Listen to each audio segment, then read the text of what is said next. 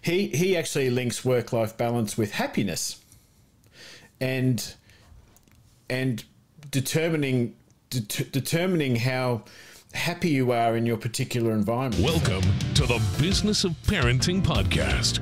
Tune in as we discuss the principles of successful parenting as a business professional.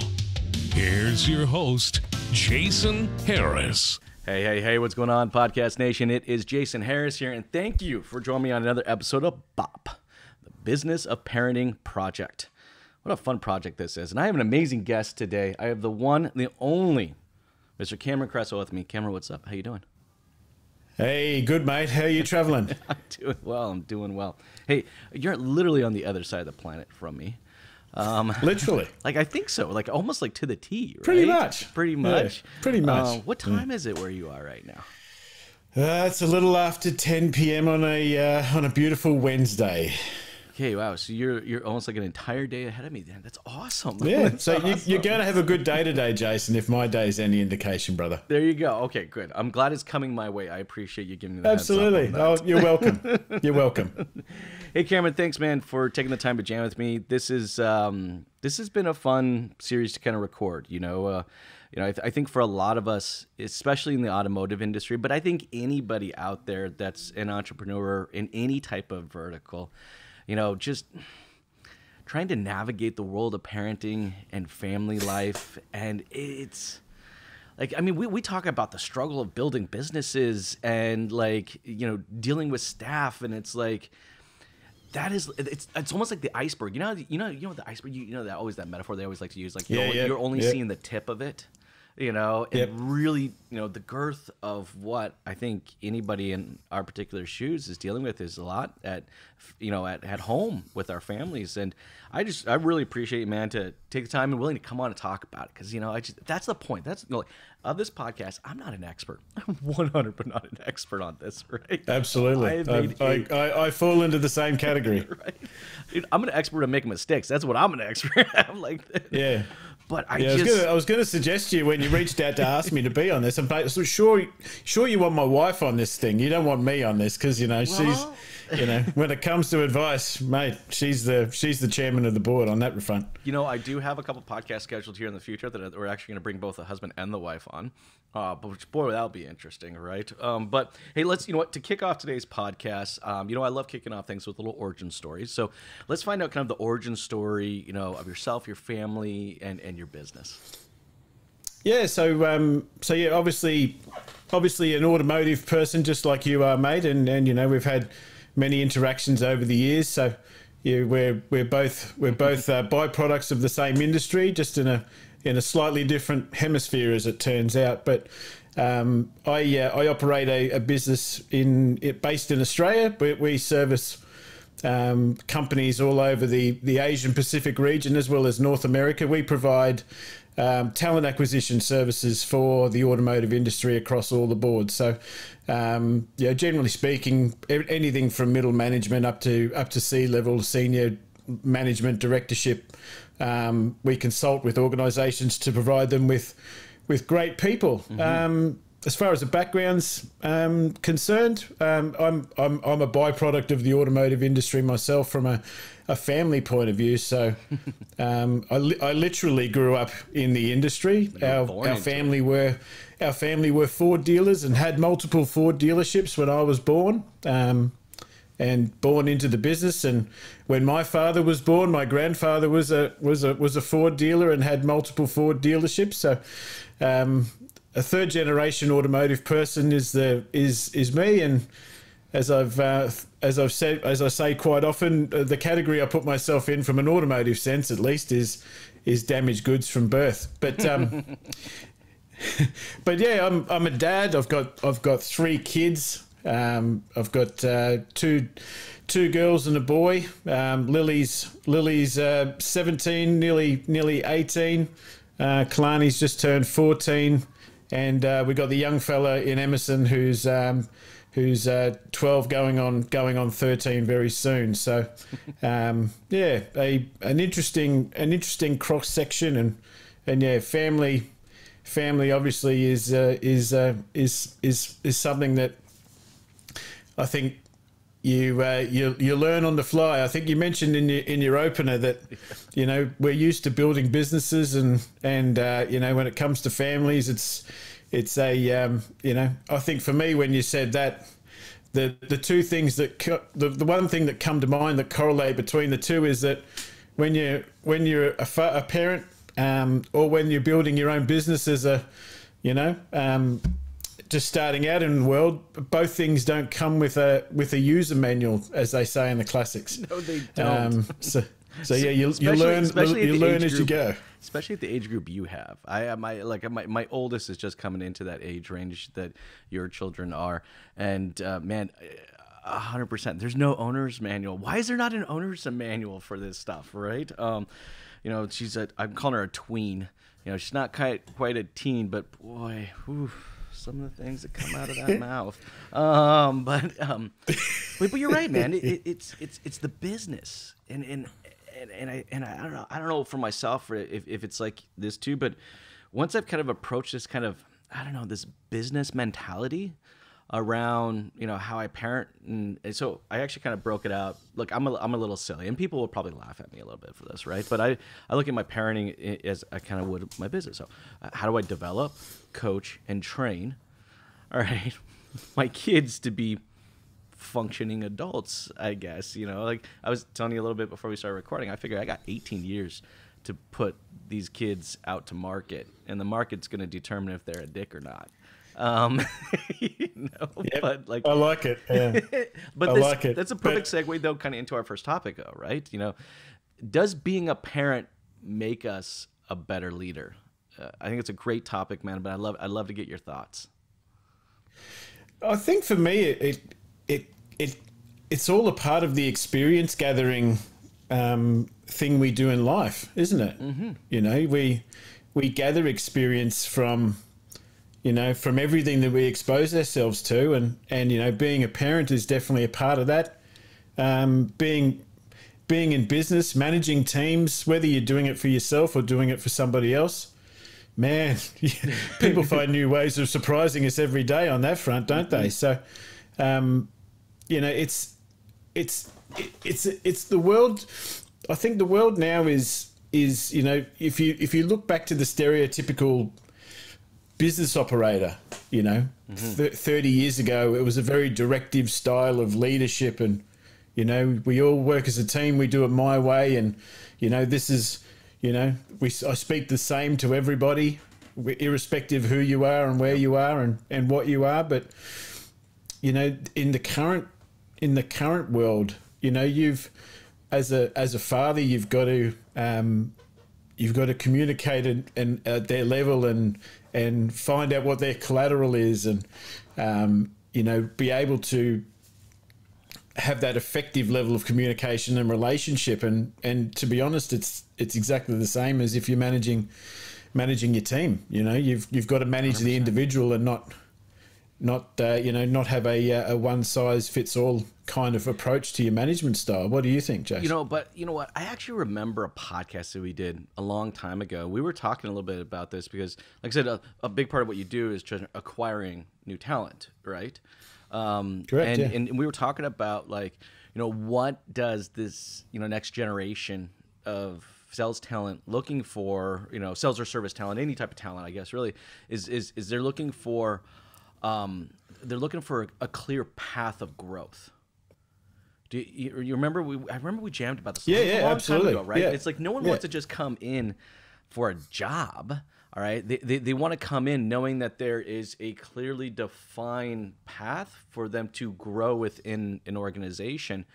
And I know that sounds ridiculous, but if we translate that exact same thing over to our families, I mean, I think our kids thrive on knowing, what is the path to becoming a tween, to a teen, to a young adult, I'm going to put junior adult out there in some cases, to an actual cadet adult. A cadet adult. Yeah. But I think, I think us, being parents, I think that makes us kind of a better leader, because I think we can take that exact same approach. But I'd love to kind of get your thoughts on that. Yeah, I think for me, I learned it. I learned when I learned it very early in when I started, and this was even I wasn't working for myself. I was working in another business at the time. That the way I think, well, I'll tell you a story, and I'm sure you can relate to this, Jason. Mm-hmm. So when you're expecting your first child, it's an exciting experience, right? Yeah. You're doing everything in preparation. You're getting all of the ducks in a row and the house ready, and it's all you're all working up to this massive crescendo. Mm-hmm. And our much better halves feel it because obviously they're intimately involved in the process, right? But from my point of view, from the father point of view, or non-birthing parent, I think they say these days, it didn't really dawn on me just how real being a parent was until my wife Heather had given birth to Lily, and they were in the hospital, and they said, "All right, everyone needs some rest, Dad. Go home." And I remember driving away from the hospital that night, thinking to myself, "Holy shit, dude, your life has just changed." And it had changed. We had, like everyone, you have 9-10 months to get used to the idea, but geez, it didn't get real until that moment, that time. And yes. from then on, I reckon my management style changed because that person that I was managing was somebody's son, somebody's daughter. Yes. There was not that there wasn't respect for that relationship beforehand, but geez, it exponentially increased afterwards. Can you remember a similar time when your first was born? I was actually just talking to a young dealer principal the other day. Shout out to Tanner if he's listening to this. And he's expecting his first. And he's like, "Man, do you mind if I ask you a couple questions?" I'm like, "Of course, absolutely, go for it." Right? He's like, "Well, like, what was like the first day like?" I'm like, "The first day was a total just mind fuck." Honestly, that's exactly what I mean. It was somehow I couldn't almost physically remember, the 20 some odd years that happened prior, to it wasn't important, was it? It wasn't. It was like it was almost like even though it was only a day, less than 24 hours. Honestly, I don't know if I could even. It almost just felt like a distant memory. Everything that happened up to that point was literally just a distant memory, and it's like literally my whole world restarted, from that point. And it's interesting now since you kind of bring this up, because I think this is a good segue into our next topic. In the beginning it was, obviously I knew where my time was, right? Like it was just spend as much time as humanly possible with this little being.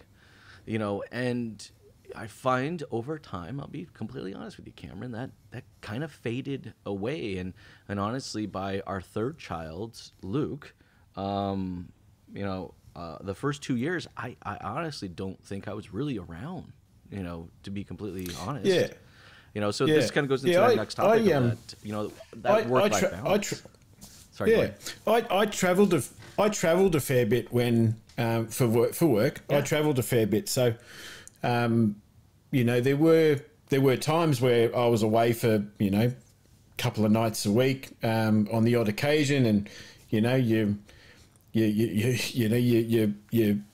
kiss the little one and the wife goodbye and say I'll see you at the end of the week, etc. And obviously as a family unit you're learning what to do, and you go, "Oh yeah, I'm out, see you later, I'll be away." But I just remember that time, that night. It was the epiphany was up until this point you've been all consumed with getting that next level on the corporate ladder, or getting that pay rise, or hitting that target, and all of it at one moment it became insignificant to say, okay, Cameron. This is why you're here on this earth now, is to be a dad and to to quote you, to get that 18-year product development done and make sure that you haven't damaged it at the other end, and they're acceptable to the market, which is it's a great epiphany. But I think, from my perspective, I think we kind of you and I are in a similar age bracket where our fathers were, the family unit. Our fathers were the hunters and gatherers. Yes.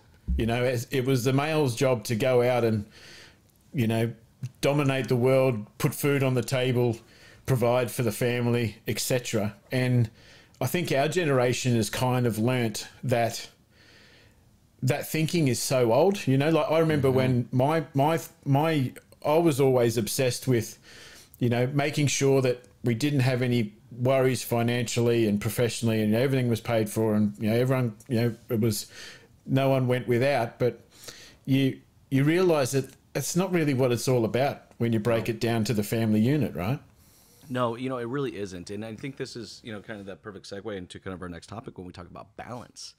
At some point in time, we lose the balance. Like, it's like we were able to kind of like maintain, it's like they come into our lives and then it's so new, right? So time is very, very heavy there. And then it seems like the scales start to move more, and then we kind of get back into this professional routine, and I don't know, I just hate to say it, we lose the balance, but and I hate people saying the word balance. I got to be honest with you, because I feel like they think like there's this this mystical, like, well, if you're spending 40 hours on your business, then you should be spending 40 hours with your children. And I don't think that's exactly what balance is, but I'd love to kind of get your spot. Like, what does work-life balance actually mean? Because we say it so often, but I don't really hear people going in depth enough to actually kind of define it. But I'd love to get your thoughts. I like Simon Sinek's actually interpretation of work-life balance. Have you ever heard that? Yes, I have. It's a great one. Yeah, and basically, to summarize, I'll try and remember it the best I can, but to summarize it, he basically says, in short, people get consumed about work-life balance and associating that with a number of hours. So, like you mentioned before, if you're working a job and working 40 hours, therefore you must spend 40 hours with your family, etc. But he actually links work-life balance with happiness, and determining how happy you are in your particular environment. So, obviously, in the ideal world, you should be equally happy at home and you're equally happy at work. Not all of us are fortunate enough to have that level of emotional satisfaction, I suppose. But it's not. The point he makes is it's not necessarily intrinsically linked to the hours and the punch clock that you're putting in every day. It's actually more to do with your level of happiness. But it's the thing about balance is it's utopia, isn't it? Like having 100% balance 100% of the time is utopia. You're never going to live there. You might get close enough to see it, or get to receive a postcard from it, but it's always something that you're working towards. And the key to it for me is making sure that you're as happy as you can be in your professional life and as happy as you can be in your family life. You know what? I really like that visual. I think people look at this kind of work-life balance, and because I love what you said, so I want to go a little farther down that rabbit hole. I think they look at this work-life balance as something that's like a finish line. Like I'm running towards something and I must cross this finish line. But what we're saying here in reality, what it kind of sounds like what we're saying here is that, work-life balance is not necessarily a finish line. It's always kind of a moving goal. And it seems Absolutely. I think if we break it up almost into kind of a daily, working goal is that, we're going to get up in the morning, we're going to step up to the plate, we're going to swing, we're going to swing at the ball. All right. In this case, that ball is going to be called work-life balance. Now, sometimes we're going to connect and it's going to be a home run, man. It's going to be out of the park. It's just the crowd is cheering and you were productive at work. All right, you got everything you need to get done. Your team at work is jamming. Your goals are getting hit. You come home. You spend real eye-to-eye contact time with your kids. You play a game of checkers, or you do something, or you help them with their homework. And like you get at the end of the day, like, yeah, that was good. Yeah. But then there are days that it's just not. You swing and you just effing miss. Yeah, so you bugger up both of it. Right? You bugger up your home life and you bugger up your work life, right? but it's totally true, right? I think people out there just think that this is something that they just need to achieve, or it's something it's a finish line, and I don't think it's a finish line. I think it's a goal that we try to attempt to every morning. Look guys, everybody out there that's watching and listening, if you're gonna have days at work that you're just gonna feel like, damn. That was like, I had one yesterday, Cameron. Like, it was like 4 o'clock. It was 4 o'clock in the evening. And I went, what the hell did I do today? Like, what did I actually accomplish today? Right. And, when I think about that, and I think some people kind of feel that way about their work-life balance. And then there's this societal, like, scorning that goes on. Oh, you did not just do that, did you? Like, and I feel it takes this toll on you, where it's just like, oh man. And I feel like to the point where I think some people just never actually step up to the plate to swing. Well, it's a bit of a byproduct of the modern world, don't you think? Yeah. Like with, you look at, well, we've never been more connected now than what we have been. Like you've got all of the different pipes that we communicate through, and social media obviously plays a massive part with keeping you engaged in whatever platform you're looking at. And we see these influencers out there living their best lives, and being parents of the year, chefs of the year, holiday maker of the year, homekeeper of the year. And the knock-on effect from that is that people aspirationally look towards them and saying, why, if I'm less than that, I'm failing. I'm an imposter. I'm no good. I'm really clearly bad at this. And it does take a toll, I think. But one thing, I think one of the shining lights actually out of the last couple of years, and I won't mention the C word, but is that I think people now, to a degree, value authenticity more than the show, if that makes sense. Yeah, no, I think I totally agree with you. I do feel like there's this level of just kind of just being authentic, and maybe you're right, because last 24 months we've had to spend more time with ourselves, I guess, right? Yes. Where I agree with you. I do kind of feel this higher sense of maybe awareness with a lot of the people that I'm out there talking with, and no, I'm with you, but I think this is kind of a good segue kind of into that last topic we want to talk about today. Is like, are we too connected to our professional lives, right? Like, you know what I mean? Like, I feel like sometimes, we get so wrapped in what we're doing, we're too connected, and has the last 2 years kind of slowed us down where we actually realize we're too connected, but how do we, I guess my question here is like, how do we stay connected to our professional lives, but not at the detriment of our families? I'd love to kind of get your thoughts, man. For me, at the moment, I think it comes down to discipline and self-discipline more than anything else. Jace, I think, we're in a world obviously where our digital devices, our supercomputers, that they bing bong at everyone else's whim, isn't it? One of the great things that was said to me not so long ago, it was that your email inbox is somebody else's to-do list. So, thinking that through laterally, you know, someone sends you an email that's for you to do something, an action at the end of it, where therefore, you know, we always have this workload kind of in front of us that, you know, depending on how you manage it and how you discipline it determines your mental state in many ways, you know. So, you know, there's some of us, and myself included in this, you know, there's a level of anxiety attached with having too many unread emails. There is 100%. You know, trying to think how many unread emails I have. 4,000. There we go. Exactly. I remember when I was a kid growing up.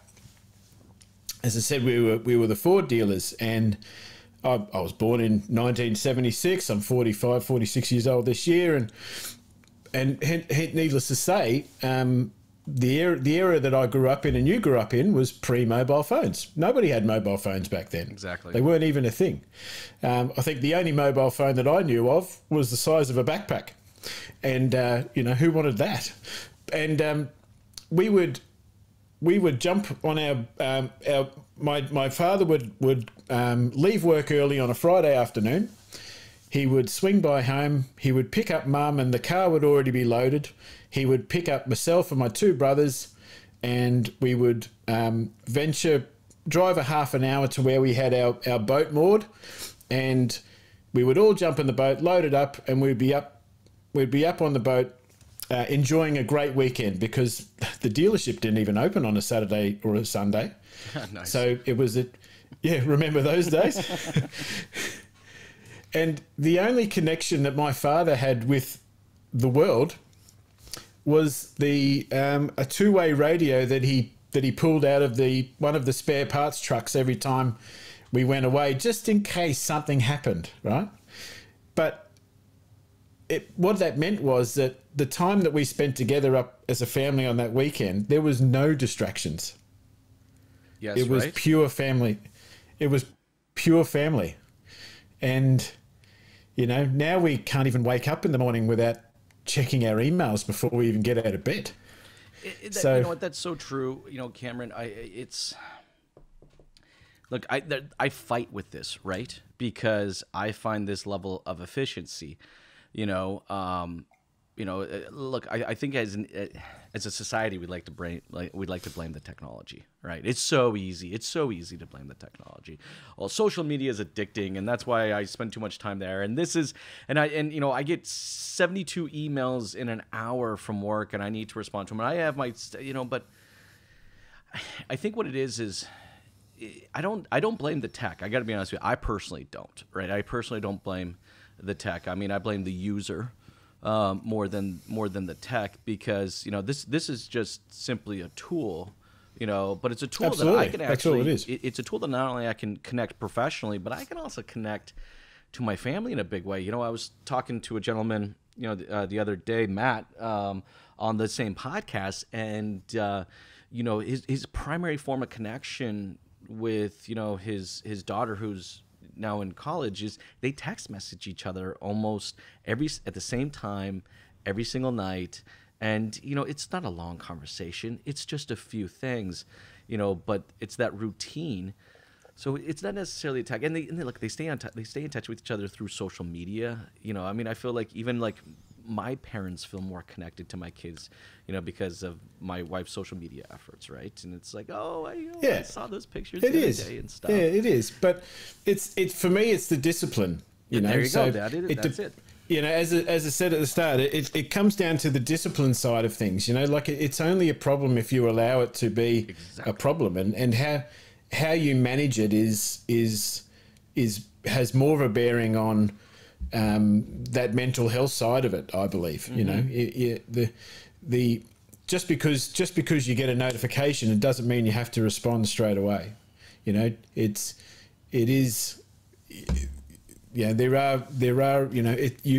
the way you manage it and the way your discipline is on how you cope with it is probably the greater toll, isn't it? It is. You know what? Here, I'll give you a little hack. I started doing this. Someone actually showed me this, so I'm not going to take credit for this, but someone else showed me this.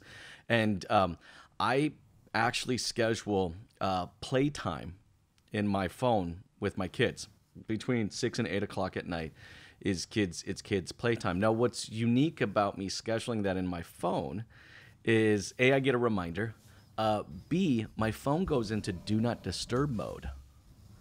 And I can't get notifications, text messages, or emails until right after 8 o'clock, and my phone goes ding, ding, ding, ding, ding, ding, ding. You know, but I always thought that was a really super cool hack. Hey, Cameron, I know we're getting towards the kind of tail end of our time today, and this has been just a great conversation, man. And Cameron, I can't tell you how much I appreciate you just being open and just authentic and just real. I mean, you know, I've approached a lot of people about talking about this doing this podcast and covering these topics, and I get it. And like, not everyone's super comfortable about, you know, just being open about their successes and their wins. You know, when it comes to family, very much so open about their successes and wins when it comes to business. But family's a little different for some reason, and I think that I'm hoping that, you know, these podcasts will kind of change that and really kind of, you know, create that business approach, you know, to parenting. But before I let you go, Cameron, for everybody out there that's watching and listening right now, I would love to maybe connect with you. What's the best way to do so? Oh, all of the pipelines work. You can obviously LinkedIn. I'm pretty active on LinkedIn. So connect with me on LinkedIn. Cameron Cresswell at Automotive Talent. If you search for me on LinkedIn that way, you'll definitely find me. And I promise not to be too much of a pest in response to you on that. And obviously our email as well, automotivetalent.com.au. That has our contact details in there as well. So, you know, if you want to reach out and connect, send an email or what have you. More than happy to shoot the breeze, so to speak. The world is always better when you have more friends, Jason, in my experience. Wouldn't you agree? With you. Absolutely, man. And Cameron, thank you for being my friend. Oh, mate. I love you, brother. Thanks, man. This was a lot of fun. Have yourself an amazing evening. and enjoy the day. Thanks for tuning in to the Business of Parenting podcast with your host, Jason Harris. Don't want to miss new content? Be sure to check out the full podcast library at strategywithjason.com to stay in the know. Remember to like, comment, and subscribe. Happy podcasting.